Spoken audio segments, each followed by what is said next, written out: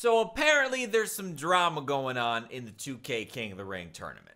A few days ago, SmackTalks and BigRedNY were supposed to do battle in the losers bracket semifinals. Triple H, John Cena, epic effing match of epic proportions.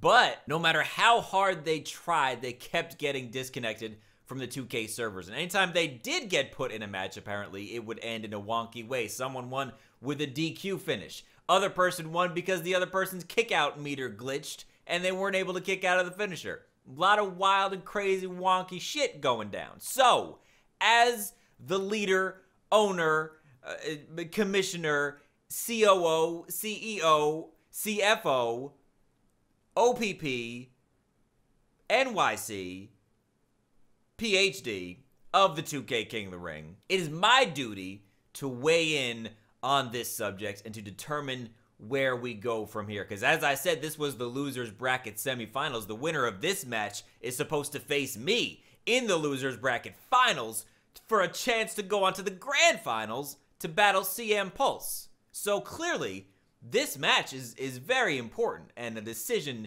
needs to be made immediately. Well, I have come to a decision. I have thought on this long and hard, that's what she said, and really sat and said, you know what is best for the fans? You know, not just what's best for me, what's best for them, what's best for Pulse or the competitors, what's best for the viewers. So after all week long of everyone begging me, Chris, what are you going to do? Save us. Save us, Y2C. I'm not just going to save you. I'm going to blow you away. I have decided that the losers bracket final match will be BigRedNY versus SmackTalks versus me in a triple threat match to determine who goes on to battle CM Pulse in the grand finals. I know what you're thinking. Oh my God, Chris, you're so brave. You're putting your own chances online. You're right.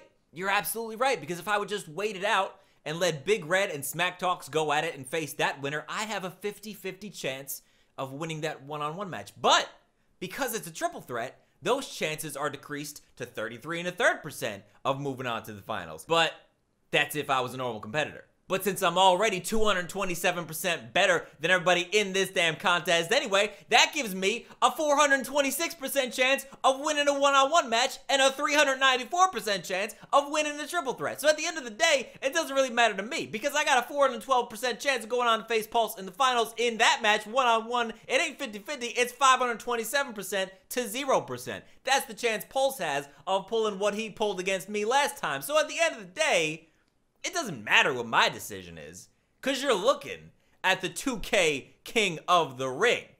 End of story. Story over. Close the book. That's a wrap. Numbers don't lie, people. Do the math. So that's all I gotta say.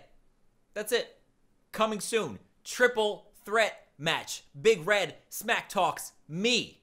Winner faces CM Pulse in the grand finals. About to be the craziest finish to any tournament you have ever seen, and it only happens right here, 2K King of the Ring, the official tournament of WWE 2K16, because I effing said so. So that's it. Hit the thumbs up button if you're excited. 2K King of the Ring. It's about to go down, bitch.